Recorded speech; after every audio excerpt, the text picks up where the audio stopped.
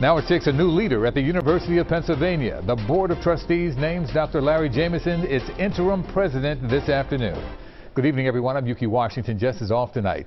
It's been a tough time for the University of Pennsylvania community. Tonight, faculty, staff, and students are hoping they can move on after days of controversy.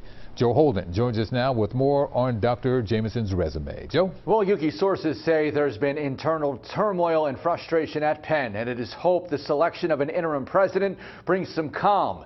The board voted unanimously to approve the appointment of Dr. Larry Jameson. Dr. Jameson has a deep resume of medical experience. He's currently executive vice president of the Penn Health System and dean of the Raymond and Ruth Perelman School of Medicine since 2011. He's a UNC graduate and has worked at Northwestern University, Harvard Medical School, and Massachusetts General Hospital. Jameson now taking the reins as the university works to repair its image that even students agree has suffered a hit.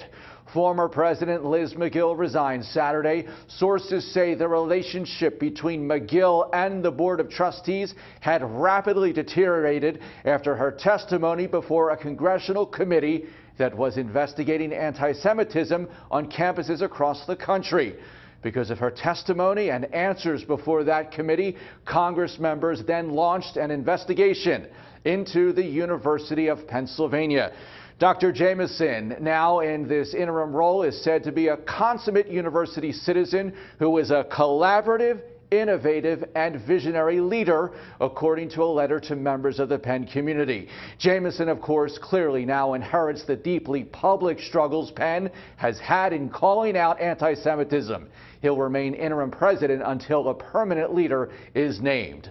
This is Joe Holden, CBS News, Philadelphia. Yuki. And Joe, I know you'll keep us updated. Thank you so much.